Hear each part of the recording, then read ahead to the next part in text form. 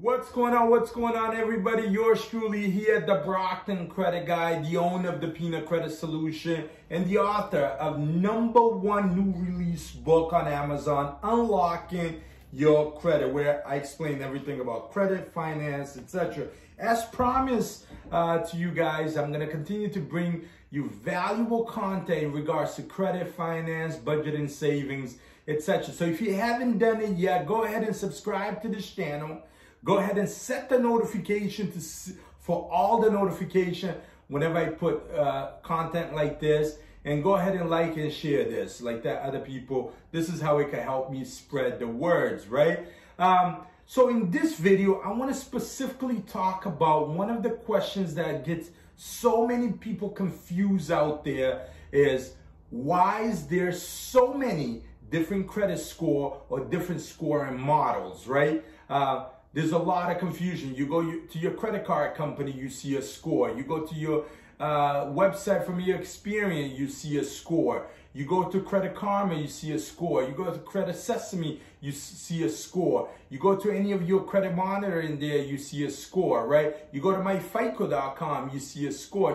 So many confusion. And I want to make sure I come here, explain it to you guys, make sure you subscribe and like this channel. So the reason why there's so many scores is because depends what you're going to use the score for. So the bank might use the score for mortgage, or might use it for credit card application, auto, etc., insurance, etc., right? So there's different scoring model. But just to give you in a nutshell, the #1 scoring models that's used out there, the algorithm that's widely used is your FICO model. It's been used, it's been the sole players in the industry for many decades. FICO stands for Fair Isaac Corporation. Bill and Isaac, mathematician, engineer, got together, create a scoring algorithm, create a scoring formula where basically they go to TransUnion, Experian, Equifax, the credit reporting agency, grab the data,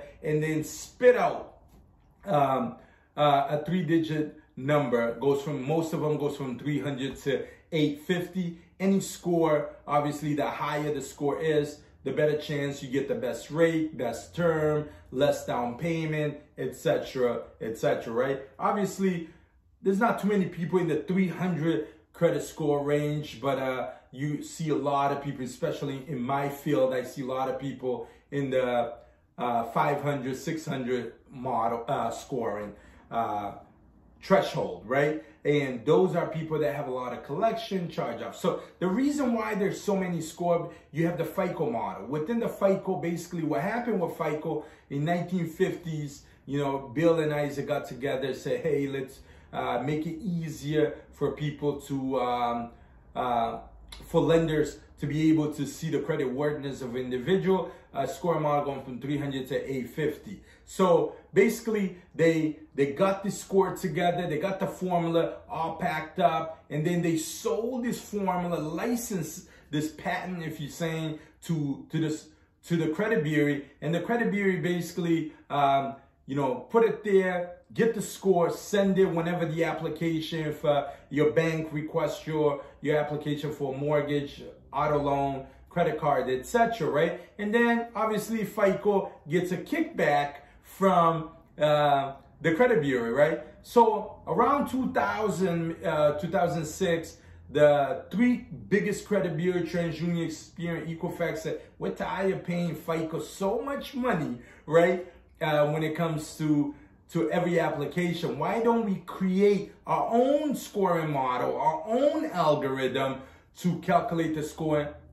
So they came up with, now you're familiar with Vantage scoring model, right? So your Vantage scoring model is what you see Credit Karma give you the information. Credit Karma only gives you the scoring in Vantage model for TransUnion and Equifax, not Experian, right? And then obviously some of your credit cards company out there still use the FICO. But the challenge is, some of these banks, even though the 3 major credit bureaus, the 3 players say, well, we're going to try to sell this score model to the bank, but only small percentage of banks accept it. They say, well, no, we love our FICO models. It's easier. We're used to it. We're not going to change our entire infrastructure just to, get the Vantage model. The Vantage model is more lenient towards, more relaxed, I should say.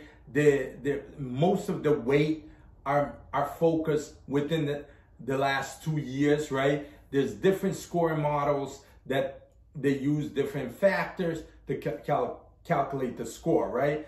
But within, for example, the FICO model, every year, obviously, FICO tweak the models almost every other year, whatever it is, tweak the model, for specific industry, for specific products and service. So that's why you're going to be, so today that we're recording this video, we're mainly using FICO 8 model, and that's what your Discover, for example, will provide to you. But they only provide you that FICO model for your, I believe, Experian. If you go to your city, they're probably offering you FICO 4, TransUnion, etc.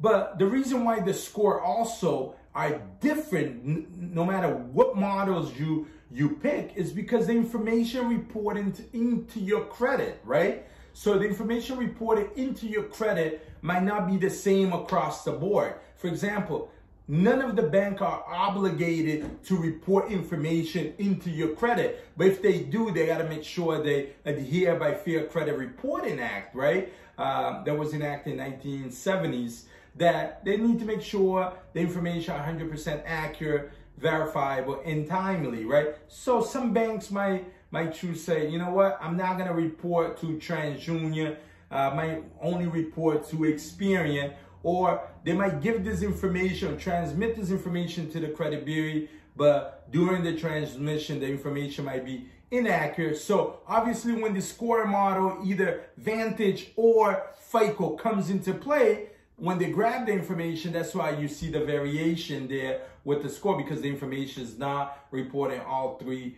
across the board accurately. Or you might have a collection account, your gym, right? That you cancel a membership, you forgot to pay it. They might only report to TransUnion, because every time they report, you got to understand these three major credit bureaus are in the business of holding data. They in the business of basically selling information. They're multi-billion dollar company, so, and public traded, right? So they want to make sure if you're going to report, you pay for it. If you're going to ask for that information back, you're going to pay for it. So, obviously, the worse your credit is, probably the more money they will charge, et cetera, et cetera. So that's why there's no urgency on correcting the information on your credit, unless if you go get an expert to kind of dissect and see the errors, to kind of pinpoint the error like we do here at the Credit Solution, and be able to address it to get those items removed. So again, the reason why you see different scoring model is because one, you have a FICO, then two, you have Vantage. But within Vantage, they want to compete again, so they came up with Vantage 4.0, which a lot of you guys don't see it much. And then FICO has within FICO, and then there's like bank card. I mean, what is bank card score, right? Bank card score is specifically for credit cards. Some credit card companies out there will use what they call bank card score, which is mainly probably derived from FICO 8, but it'll give you a score specifically for the credit card and your behavior on the credit card. For your auto industry, there's auto loan or FICO auto loan score. The bank score goes from like what, 200 to 900. Different content there, different algorithm, different formula that they tweak it specifically for that industry. Then you have your FICO 8, and then you have your FICO for your mortgage, right? Within the mortgage industry, which is literally widely used, this is where penetrate. The banks do not want to change this model, because you have to understand that they have to approve you on a model, right? On the FICO model or in the credit score model, and be able to sell that loan, right, into the marketplace.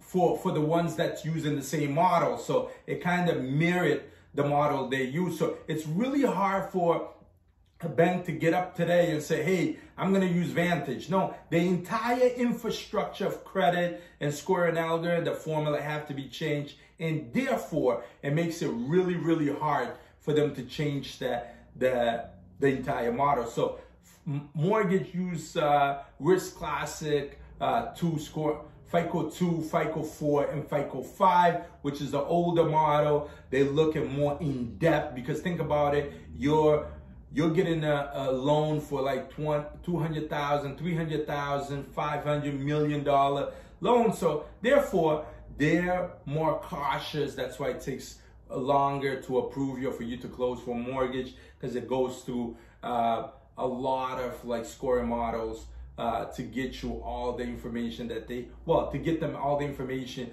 to make sure that your credit worthiness, right? So obviously, you know, what I usually tell people to take away, doesn't matter what scoring models they use, you want to make sure you're building a behavior that no matter what scoring model, it's going to be in your favor. For example, make sure payment on time on your credit cards, right? Your auto loan, your active accounts. Automatic payment is going to save you a lot of headache, right? Love that when you do that. I do that myself. It saves me a lot of headache in the long run. Make sure you're not applying for a lot of credit, because you know that shows that you're hungry, could show you as a high risk to the lender. So minimize the application. Utilization, your credit cards that you have out there that's reported on your credit, keep the utilization under 30% ideally. I mean, I recommend even 10% if you could keep it, or lower. What else? I mean, just make sure you're not closing your old credit card, because the age is very, very important. Make sure you have mixtures of different credits. So regardless, what I'm saying is that regardless of the different scoring model, which is, there are a lot of scoring models out there within FICO itself. So you want to make sure that you're minimizing stuff that's controllable in your end, automatic